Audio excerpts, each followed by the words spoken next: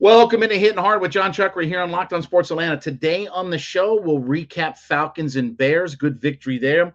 The formula continues to work, and this is what happens when you put all of the burden onto your quarterback. It's all next. Hittin Hard with Jon Chuckery, Locked On Sports Atlanta.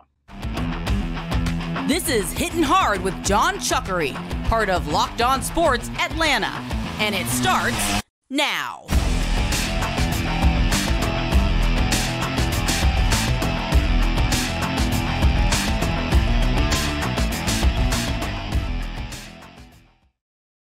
Hittin Hard is brought to you by Bet Online. We ask you to head to youtube.com, put Locked On Sports Atlanta into your search browser. When you get there, hit that subscribe button, be a part of our ever-growing community. We're just about at that 5,000 subscriber mark, so be a part of it today. Leave us a comment there. We are free and available to download on all of your favorite podcast platforms, including Spotify, Odyssey. Leave us a 5-star review. Roku and Amazon Fire, you, of course, can check us out on those platforms. And don't forget, give me a follow. It looks like Twitter's here to stay, at JMCH316 on my Twitter page. Well, a good victory for the Atlanta Falcons yesterday, 27-24 over the Chicago Bears. And it's crazy to think about the fact that this team is now 4-2 at home. They have a chance this year with 3 home games left. They could potentially win as many or more games this year at home than they have the last 3 seasons combined. And I'm not counting the victory in London last year, even though that's a home game. I'm talking about going inside the controlled environment of Mercedes Benz Stadium. So Arthur Smith talked about the idea of they have to be better at home. You have to figure out a way to win at home. That was a good sign yesterday that they continue to protect home field advantage and have a chance now. Look, with 3 games left, we'll see. But a couple of those games are not against the best competition in the NFL. This is where you have to start when you talk about how am I going to turn my franchise around? Start by winning at home. All right, let's talk about a few things. Mariota, thought he played well yesterday. He had some big plays that helped win football games. We talked about 4 to 6 plays in a game. The throw to London, that's one of those. The scramble for the touchdown, that's one of those plays. So they didn't ask him to do too much. He doesn't have to get outside of his comfort zone, and we'll talk about that here in a little bit. But I thought he played well enough that he was a part of the reason why they won that game.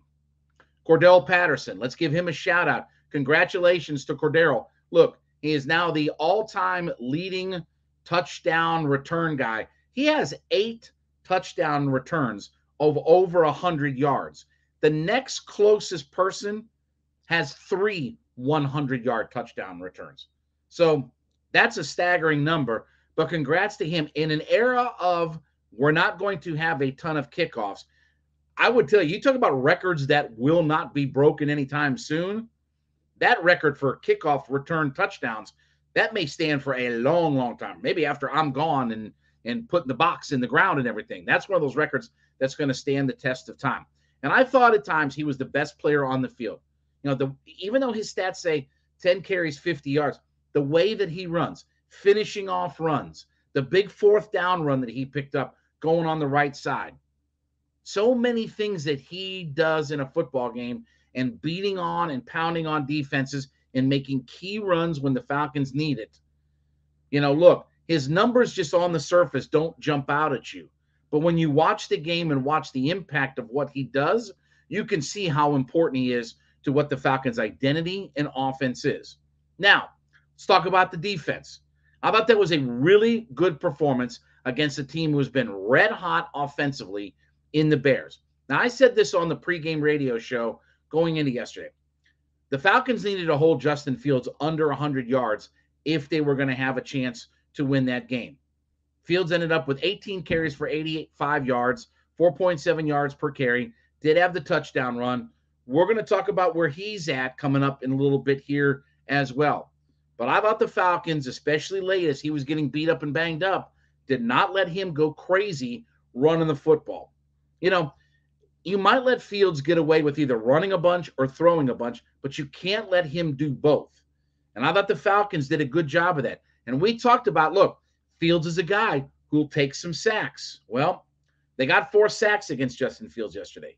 Fields is a guy who can potentially give you a turnover to. All right, they found a way, like so much of their formula for how they found success this year is turnover late, sack late, change it up, and their defense does it. Again, I think their defense is better year over year. They're not a great defense, but they're opportunistic. That's a lot how 2016 went for this team.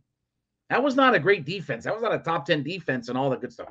But they had a guy who could sack the quarterback and led the league in sacks, and they had a defense who could be opportunistic, and when they needed a turnover, could get a turnover. That's what this defense does. So I thought the defense played well as anything in that game yesterday.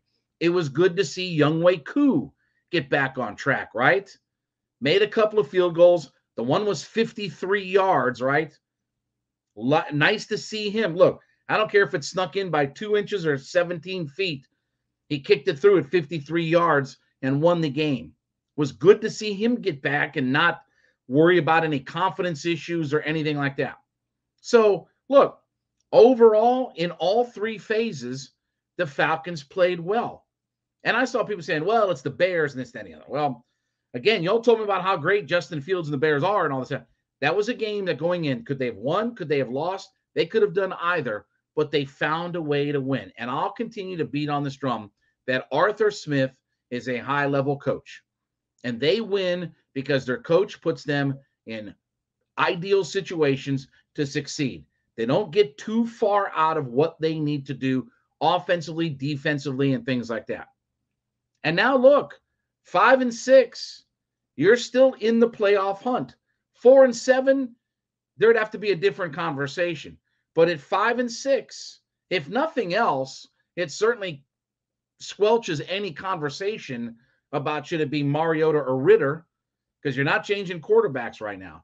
But 5-6, you're in the hunt. And look, that's what I want.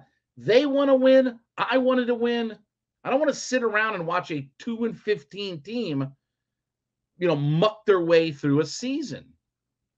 So give the Falcons credit. In a game that you feel like those kinds of games can swing one direction or the other, Falcons found a way to get it done and pulled out a victory against an offense that has been hot of late, against a quarterback that's getting all kinds of pub and attention for what he's done. But just because the Bears can't close out a game, that's a them problem. We found a way to close it out and get it done.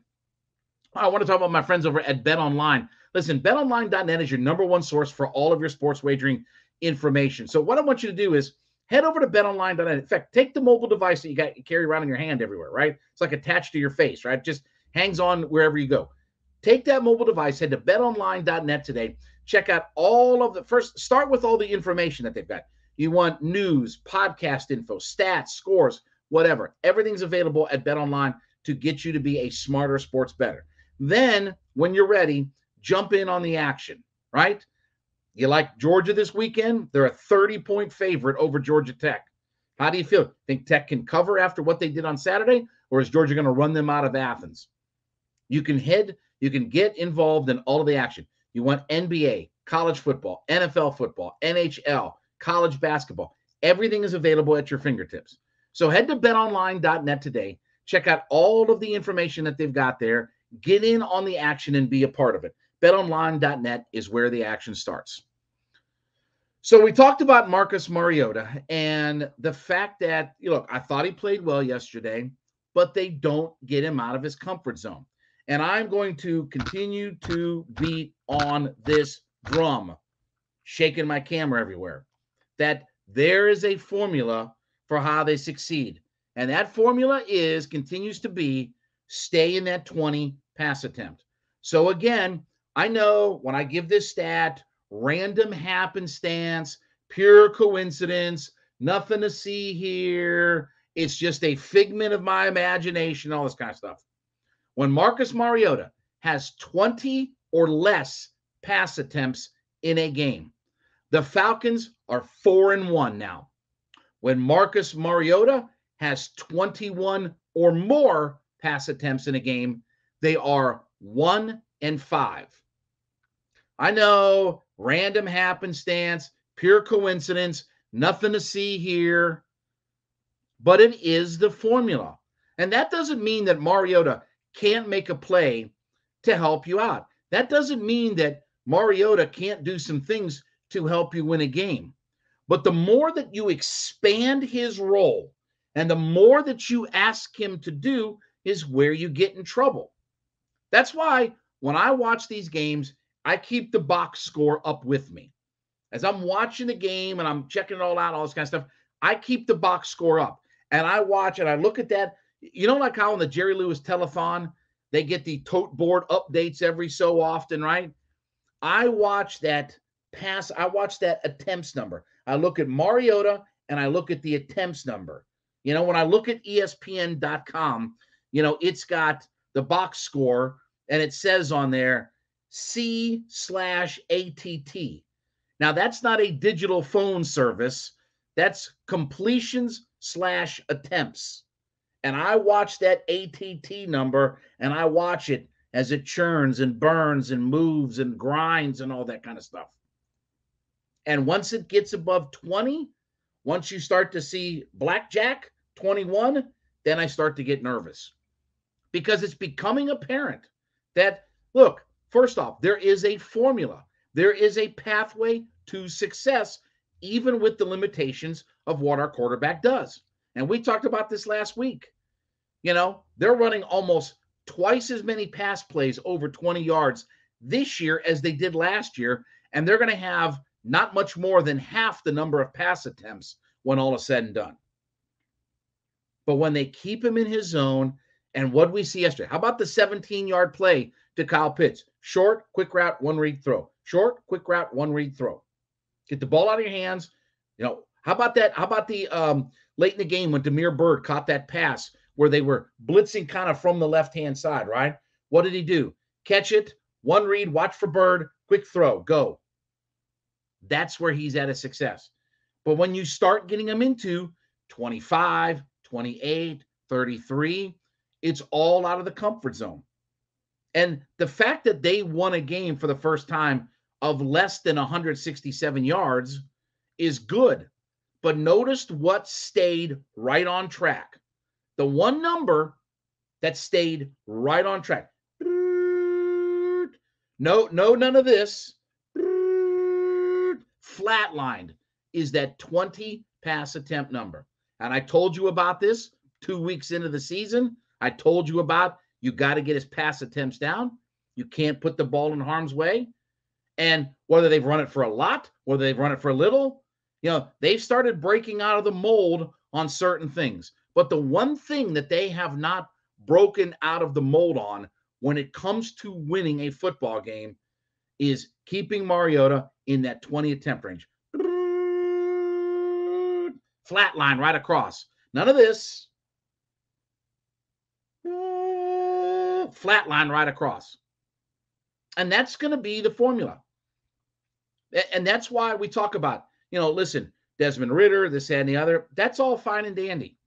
Maybe there'll be a point if they get knocked out of the playoff picture that we'll see him. Maybe we won't, because we may be in the playoffs all the way until the end. It may be that we have a shot to win the division, because remember, we play the Buccaneers at home the last game of the year. So there may be a shot. So there's a definite chance that Ridder will never play. They're in it to win it right now. And what do? You keep that 20 pass attempt number level right across. And that's your sweet spot. I don't know how much more ways I can describe it to you to make you understand that this is where they have to live. Even if they're down 2 touchdowns, 17 points, almost 3 touchdowns, whatever, you have to live in a flat line. It's where it's got to be. Because if you start getting into you start going that direction with all your attempts, you're not going to win. You're not going to win. They've won one time when he's thrown it for 21 or more attempts. And you know who you beat? You beat the god-awful Panthers, who stink. Panthers stink. That's your one time that broke the rule. But 80% of the time, when you've kept it like that, you've won. And by the way, the one loss was the blowout game in Cincinnati, where it wouldn't have mattered if he threw it 5 times or 50 times. They were never going to beat the Bengals on that Sunday. So look, I've said at this point, I'm okay with the idea of playing Mariota the rest of the season, and we're going to see what happens with it. Okay? I'm not talking about the future. The future's today. They're not thinking past this week against Washington. They are the ultimate 1 week at a time team. And with that, you have to do the things that put you in the best position to win. And that's keeping your quarterback flatlined and keeping him from getting too far out of what the comfort zone is. It's a pathway for success. Give Arthur Smith credit that he's finding a way to win with a guy that has his deficiencies because he keeps him flatline like that. All right, I want to remind you, you make Hittin' Hard with Jon Chuckery your first listen every day. Make Locked On Sports Today your second listen. The biggest stories of the day, instant reactions, big game recaps, and the take of the day. They are available on YouTube, Odyssey, wherever you get your favorite podcast platforms. Check them out today, Locked On Sports Today. You saw at the end of the game that Justin Fields was beat up, banged up. You could look at his body language, and they had to haul him off on a cart. He's getting MRIs. You know, who knows what the prognostication is, but the Falcons beat him up. And, you know, look, I know a lot of people were excited about the idea of seeing the Falcons lose and Fields play well to say, see, we should have taken him and all that kind of stuff. Justin Fields is a really good player, but it's not influencing the way that the Chicago Bears finish games. They've had 5 chances now to finish and win games that they're not finishing. You can tell me it's the quarterback's fault, not the quarterback's fault. Here's what I know. I spent a decade defending Matt Ryan in those same situations where every one of you blamed Matt Ryan for, well, he lost it. He did. Matt Ryan did this and that and the other. When you're the quarterback, you take all the blame, you take all the reward. That's why the whole league is set up around quarterbacks. All the rules are quarterback friendly. All the money goes unevenly distributed to quarterbacks. They get the lion's share of the money. Why? Because there's not a single solitary position on the football field. Saturday, Sunday, Friday, Thursday, Wednesday, pick your day. Not a single solitary position on the football field that influences a game, that has the ability to influence a game more than your quarterback. Not your kicker, not your wide receiver. Nobody can influence a game more than what your quarterback can. And what you saw yesterday was the accumulation of all of that attrition of all of the hits that he's had to take over the last 4 or 5 weeks or what have you. Because that's how their offense has to run. You can say personnel, scheme, this, that, and the other. Here's the sad part, though, if you're a Bears fan. Because I got in this argument with people on Twitter. Oh, well, Fields did this. Okay, but they didn't win. They're 3-8. Well, that's not the quarterback's fault. The quarterback's always going to take the most responsibility. They already fired the GM that drafted Justin Fields. You know, he's in our front office now, right? He's hanging out eating a ham and cheese sandwich on rye in our front office, doing I don't know what, because we have all their cast-offs and everything like that. But that's the reality of the NFL. You win or you lose. That's why GMs are fired. That's why coaches are fired. That's why teams don't pick up 50 or because you win or lose in the league. I can either win with you or lose with you.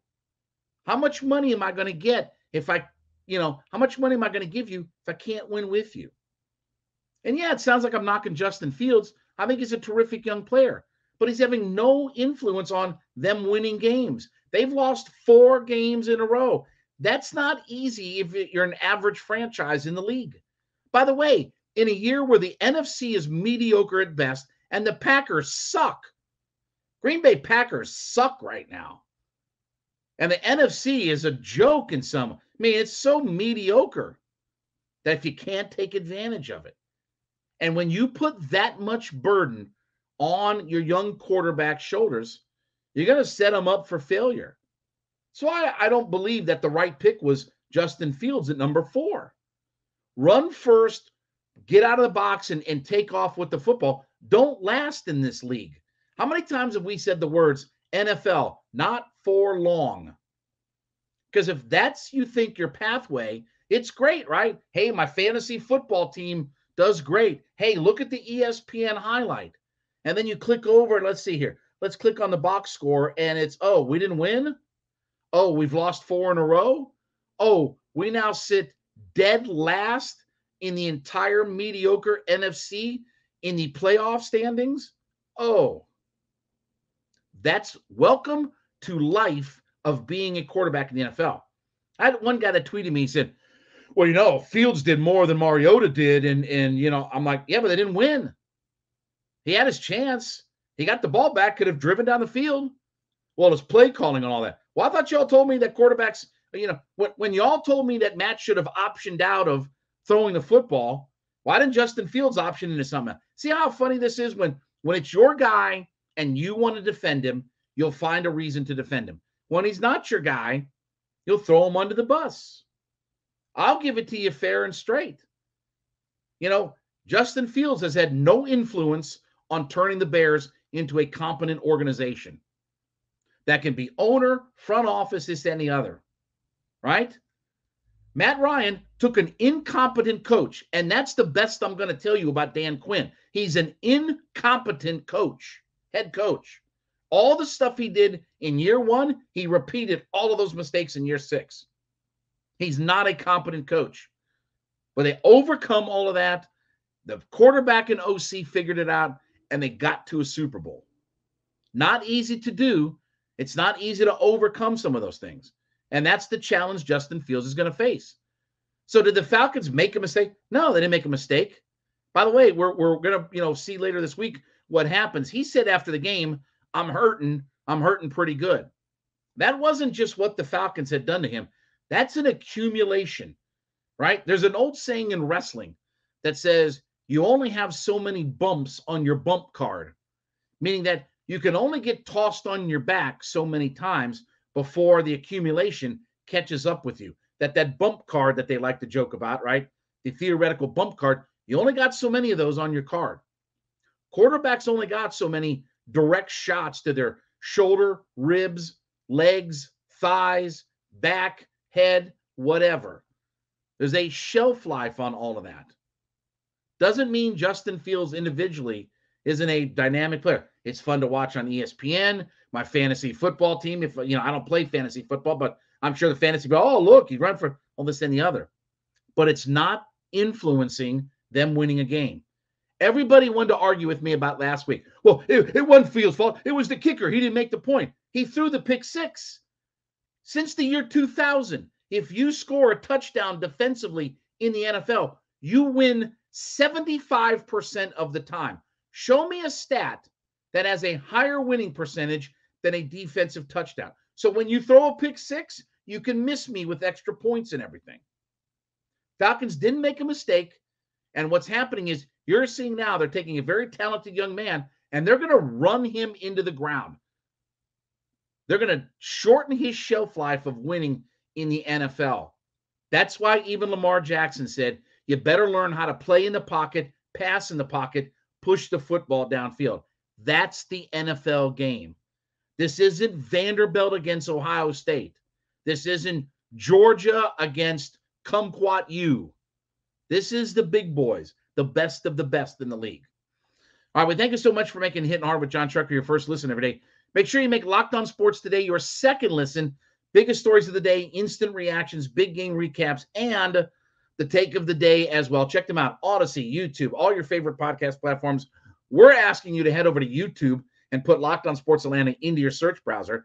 Be a part of our community by hitting that subscribe button. We're headed toward 5,000 subscribers. We want you to be a part of that. Leave us a comment there as well. Don't forget, free and available, all of your favorite podcast platforms, including Spotify, Odyssey. Check us out. Leave us a 5-star review. Roku and Amazon Fire. You can find us there as well. And then follow me on my personal Twitter page at JMCH316. Back with you tomorrow. This has been Hittin' Hard with Jon Chuckery, Locked On Sports Atlanta.